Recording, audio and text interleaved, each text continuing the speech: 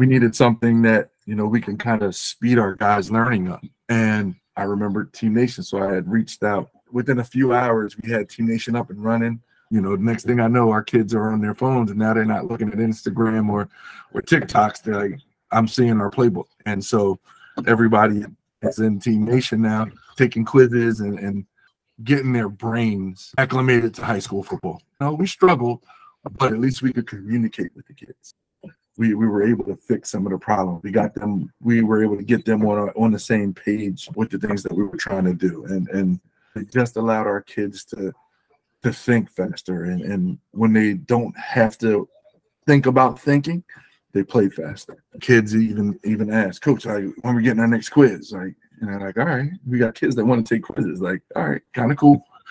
That's how Team Nation kind of helped us, you know, right our ship from last season.